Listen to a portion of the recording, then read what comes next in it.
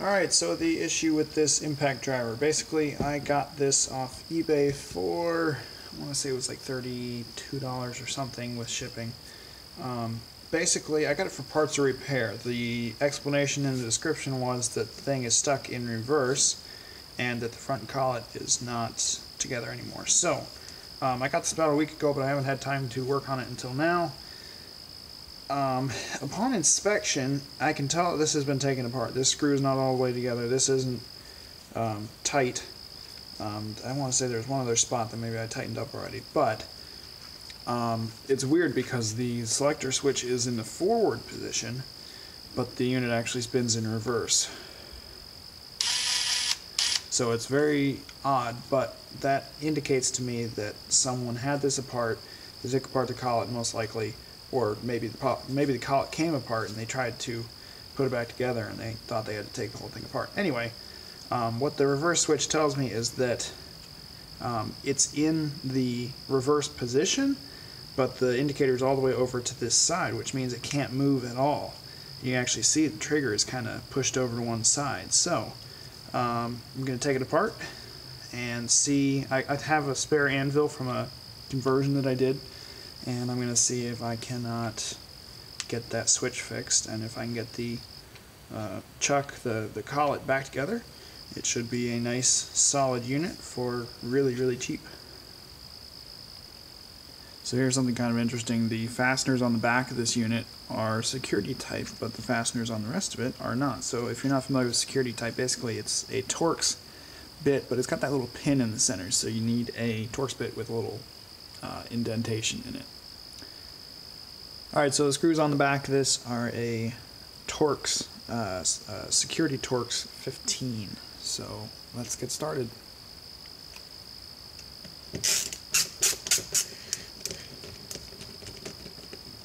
Who knew an Aldi screwdriver, ratcheting screwdriver, would be so great? This is actually a pretty nice little unit. Works pretty well. The teeth are pretty fine. It doesn't take much effort to engage the ratchet, so it's nice and smooth. And once the screw gets nice and loose, it sort of stops ratcheting, but that happens with any unit.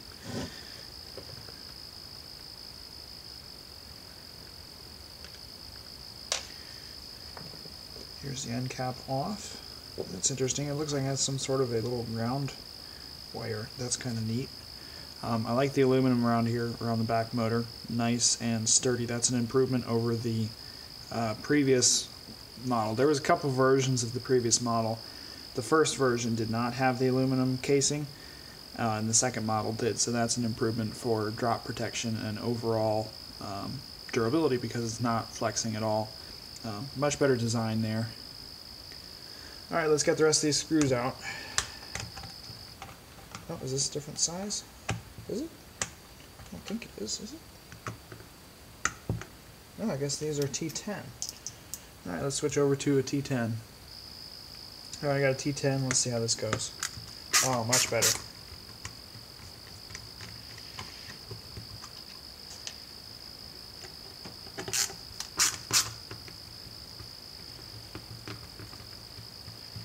Yeah, I'm curious because some of these, I haven't seen it done with an Octane yet, but a lot of people have converted the Gen 5X brushless units to impact wrenches.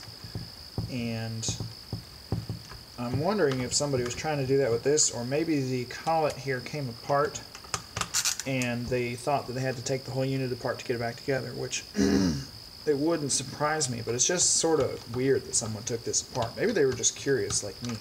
Sometimes I'll take stuff apart just to see how it goes together. But regardless, somebody, I guess, returned it. I bought this off of a return store. It's a eBay seller that has a lot of, for parts that are not working, tools, a lot of Ridgid, a lot of Milwaukee, a lot of DeWalt. Stuff that people have returned to Home Depot, I would assume. And then they buy it in like a pallet or something. And then they sell it for parts of repair on auctions. So there's probably 2 or 3 stores that I know of that do this. This was on one of the listings. I don't remember how many bids this had. Oh, no, wait, that's my mistake. This was not from one of those stores. This was from somewhere else. This one was buy it now or best offer. I made an offer stating that it was a bit of a gamble because of the trigger. It's like if the trigger is bad, it's kind of connected to everything. So it's a gamble because if the trigger is bad, you have to replace all this stuff because it's all connected. So on the inside, lots of bracing here. I like that. This is no pun intended, but it's a very, well, not very, but it's relatively rigid. There's good tie-ins. These are actually rubber cushions, sort of. And then here you'll see rubber tie-ins. Let's see what material this is. It might be on the other half of the housing.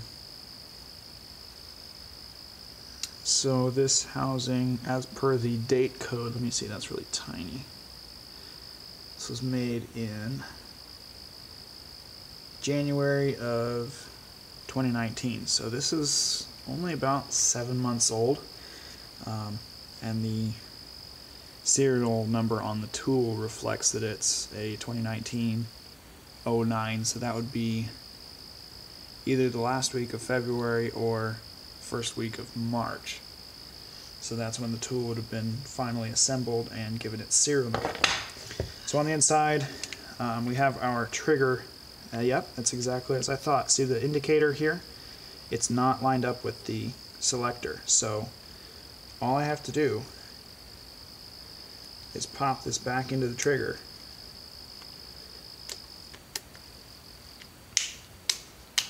There you go. There it is. It moves. Alright. So the aluminum casing on the motor looks very nice. It's tied into this plastic core. I don't know if that has to be plastic for conductivity reasons or if it could be aluminum. That would be nice to see though. You got your grip light button. It's just this little button. Controls 2 wires. That goes up to the main panel here. Down here you have your mode selectors and speed selectors. That just goes up to the main panel as well. So this is just a little control pad. You have your main 2 power leads. These are relatively heavy wires. Pretty nice stuff.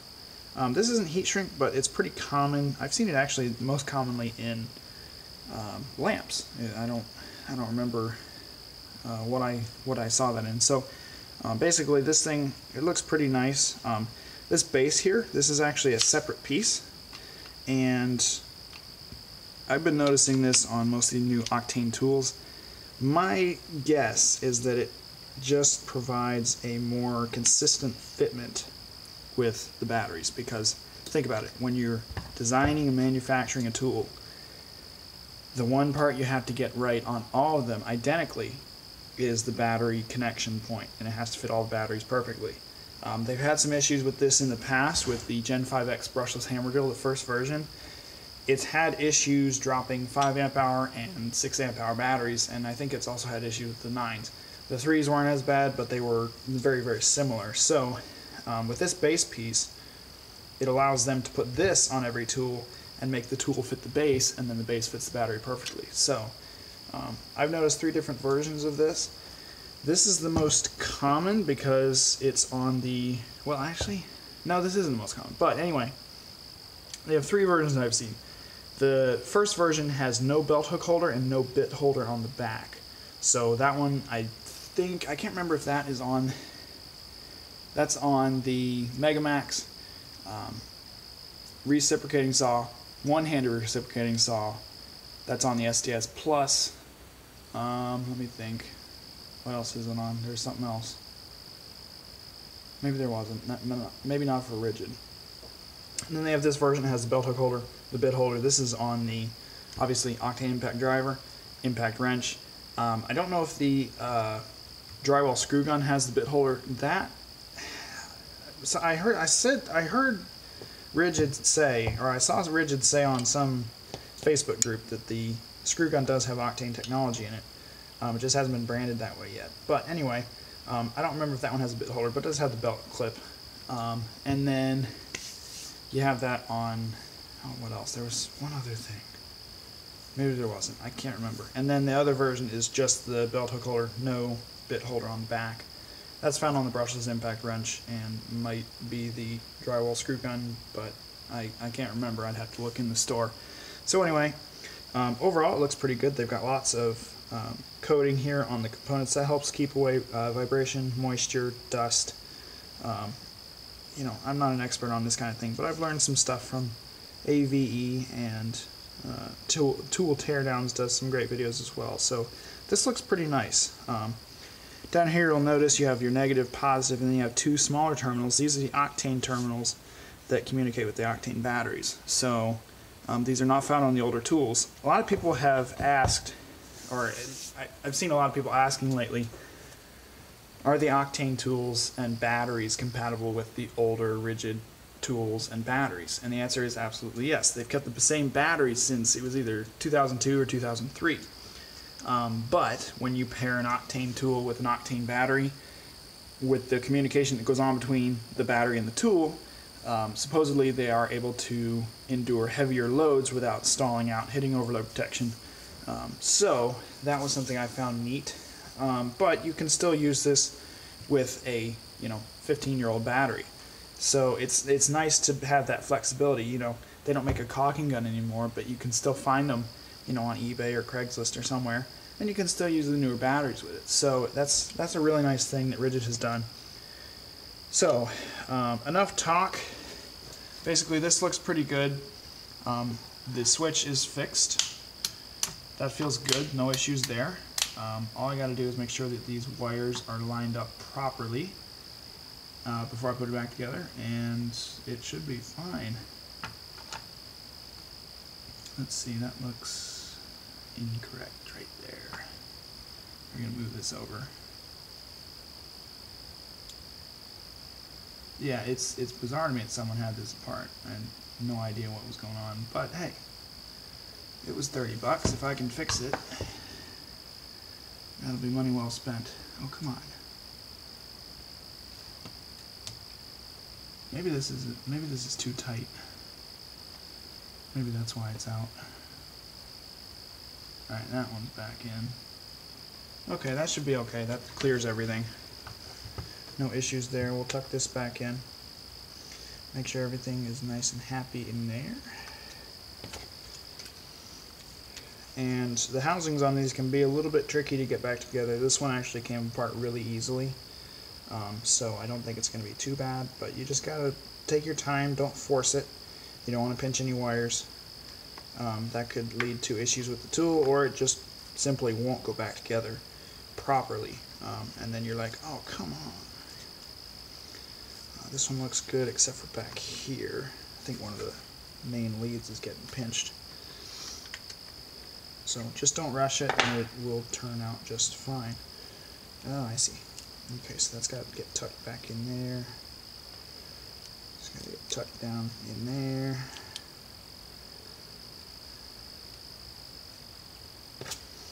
Alright, that should be the trick.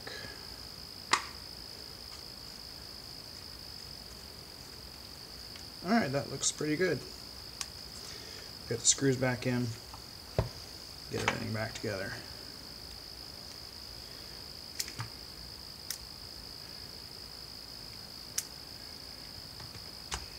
Sort of preset all these screws. I'm just going to back thread them so I don't cross thread when I put them in.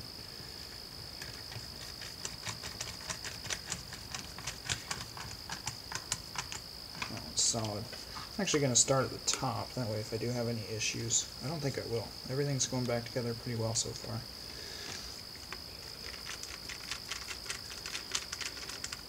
I'm actually going to start all of these, and then after they're started I'll switch back over to the ratcheting screwdriver function.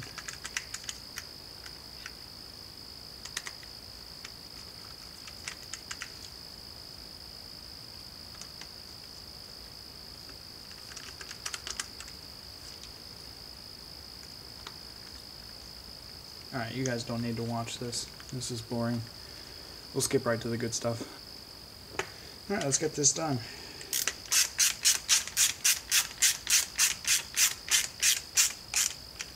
See, now the trigger. See, this is actually an issue I've seen before. It's not engaging all the way, which is odd. That might be because it's been taken apart. I'm not sure.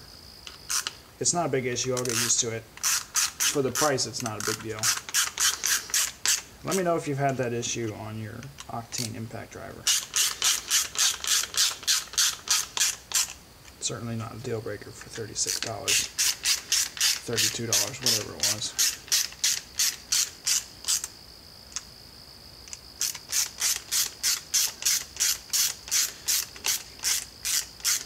Tell you what though, this will tire out your arm in a hurry. Alright, we're ready for the rear motor cap. This only goes on one way, so don't worry about doing it wrong. That fits snug.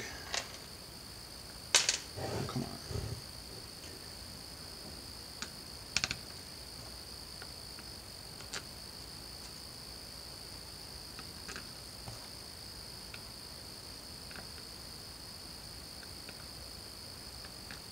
There we go. Back thread them a little bit. Oh wait, this is the wrong size. Forgot I gotta go back to the T15. Here we go. Alright, let's give this another shot.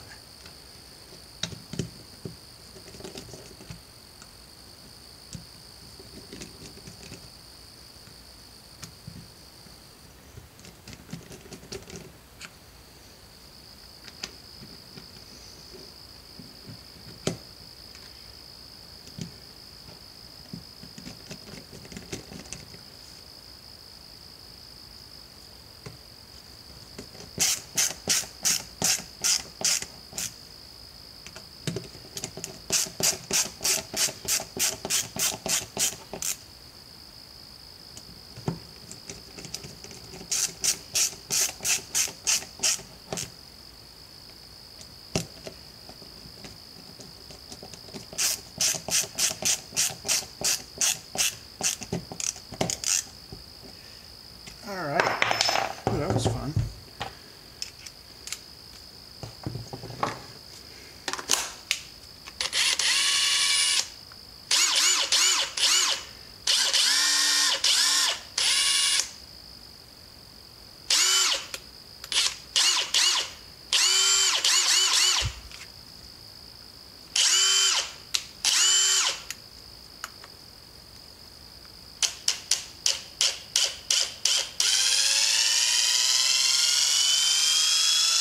That's what it's supposed to do.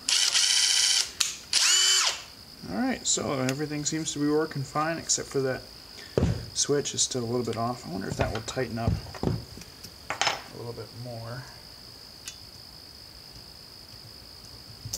Let's see real quick. What did I do? What have I done?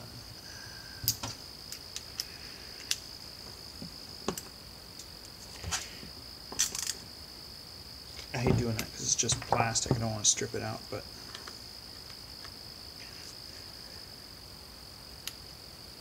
I wonder if I'm hitting a wire.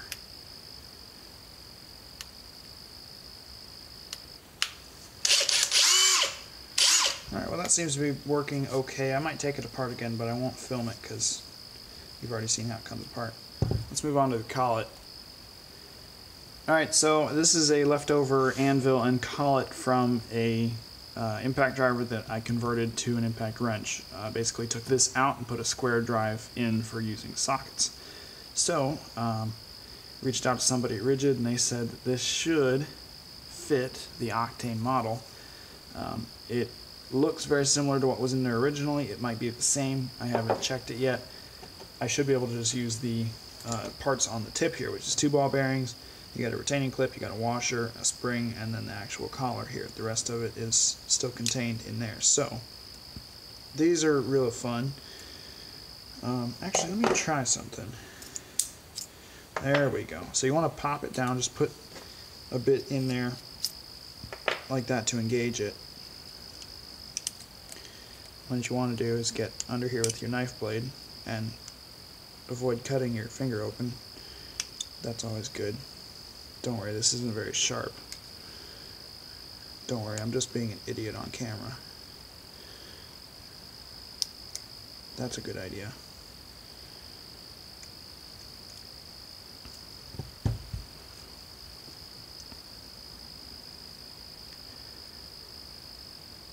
You just got to work the tip under there and work it up around.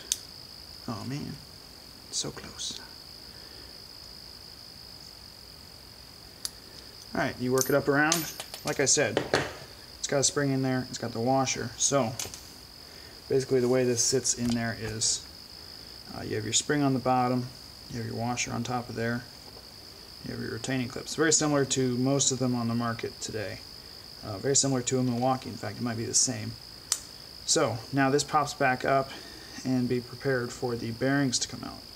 So this just comes off like that. You have 2 ball bearings on the sides here, dual bearing, and real quick let's just set them on a paper towel and then compare the 2 anvils.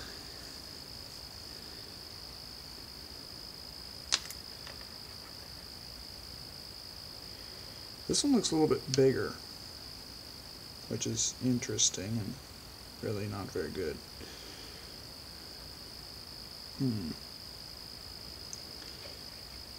Well, we'll try it anyway.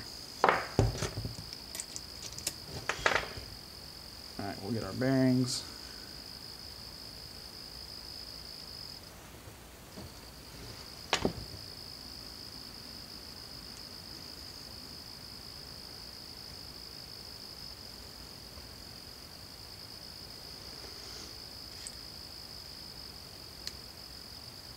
Oh, really? They don't fit. Crap. Oh, well, that's frustrating. Alright, so, if you're wondering if a Gen 5X brushless anvil will fit the Octane model, it might actually fit it, but the parts are not interchangeable. So, that means I gotta order all these little bits and pieces. I gotta order 2 bearings, the ring, the spring, the snap ring, and the washer. Or I have another option. I can take it back apart, see if this anvil will actually fit in the housing in the nose cone here. That's a possibility. So I'm going to try that before I order parts. I'll do that off camera because there's not really much else to see, but we'll see how that goes. Alright, so good news. This is the original anvil here. This fits here, and it also fits in the nose cone. So, even though these 2 parts are not the same completely, this part I will put in the impact driver, and it should work pretty well. So, that's good. That means I don't have to wait for parts to arrive. I don't have to spend more money. So, I'm going to get that put in, get it put back together. This is going to be a major pain. Covered in grease already. Oh well, that's what happens. Alright, well this is going to be a major pain to get back together correctly because everything in here is so tight it's got to go exactly in the right spot. Come on. There we go. Alright, so this will go back here. Oh, and this is... See, that's actually a good thing. Now I can reset these wires. Put them where they're supposed to be. That goes there. No, not that one, the other one. Not that there, the other there. There you go. Okay, slide those down in there. These never stay unless you get them just right. It's a super big pain. I hate it. Oh well, first world problems.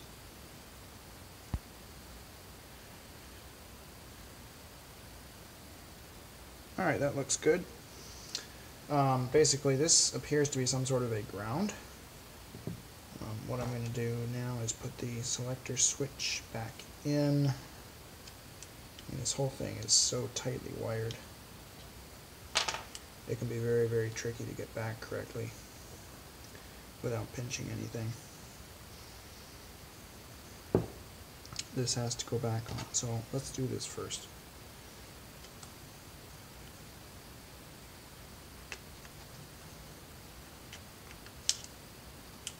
Get it on the trigger.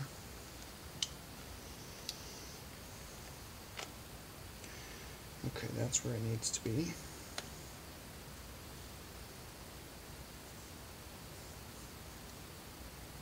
This was the wire that was binding the switch, by the way. It was on this side of the switch and it was catching. So it's a good thing that I took it back apart. Found that issue. So now this can go back on. The motor has to actually tilt up a little bit for this to go back on properly.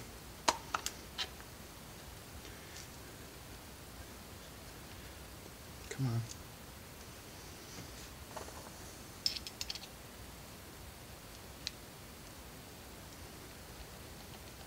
Come on.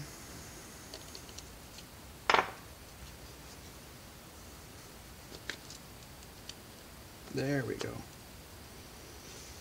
Alright, on these, I don't know about others, but they have just these two little pins. Actually, they got sawdust on them now. But these just go in these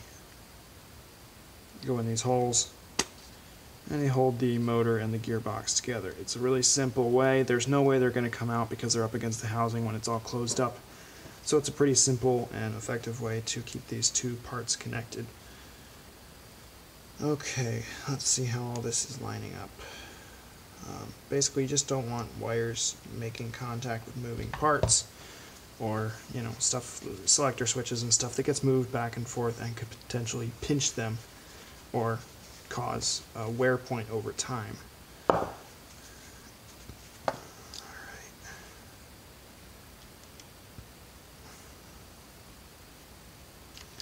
Got to plug the lights back in.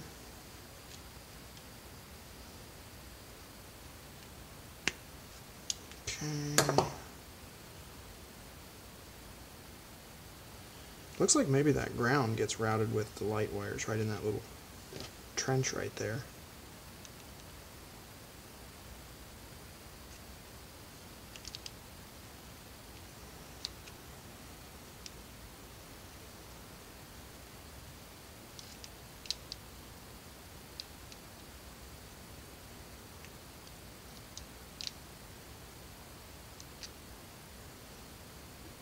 Alright, that's not in any moving parts. Get this red one tucked in here. Let's see. I'll use the back side of my knife actually. Really, it's just kind of like a metal fingernail. Does the same job.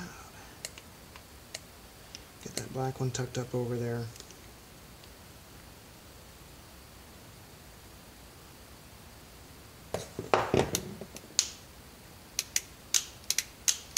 Alright, that feels much, much better. Okay, so everything here looks good. I just got to tuck this ground wire back in.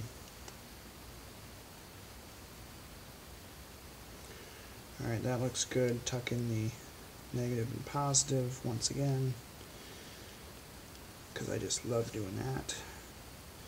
Alright, the rest of this looks good. Let's get it back together, and then we will reassemble the correct anvil.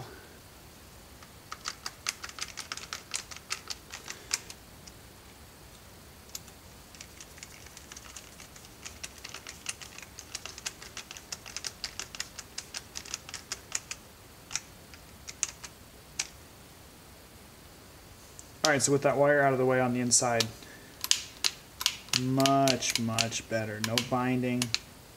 Clicks in almost every time. This still has an issue, but it's not binding. That's good. That would have caused some sort of issue down the line. So get the end cap put back on and get the collet put back together.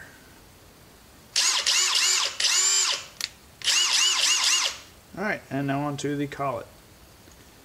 So this is the fun part where you get to put the bearings in. There's one on each side, which can make it very tricky.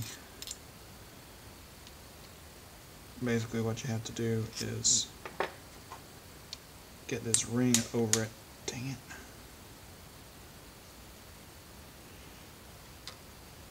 I think the other side is still in. Oh, these are so much of a pain.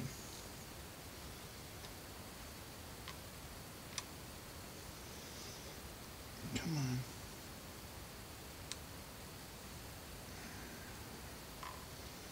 Really, it's like playing golf and you need to get a hole in one.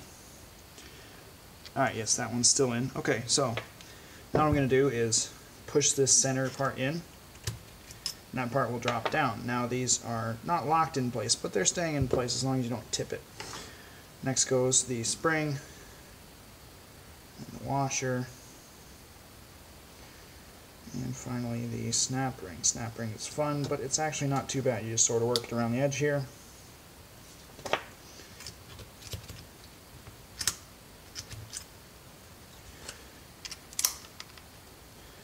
Make sure it's engaged all the way around. If you want to see a closer up and probably better quality demonstration of how to put back together a collet like this, the Milwaukee collets are very, very similar, if not the same. And VCG Construction just did a video today or yesterday on how to take apart the collet. It's very, very similar. They just have a different color ring. It's got a little different texture, but the snap ring assembly and the bearing assembly looks pretty much the same, except the Milwaukee just has one bearing instead of two on the Ridgid. So if you couldn't really see how it goes back together very well, go check out VCG Construction. They run a great channel, and they did a really nice job on that Milwaukee impact video. So this is good. This is 100% functional now.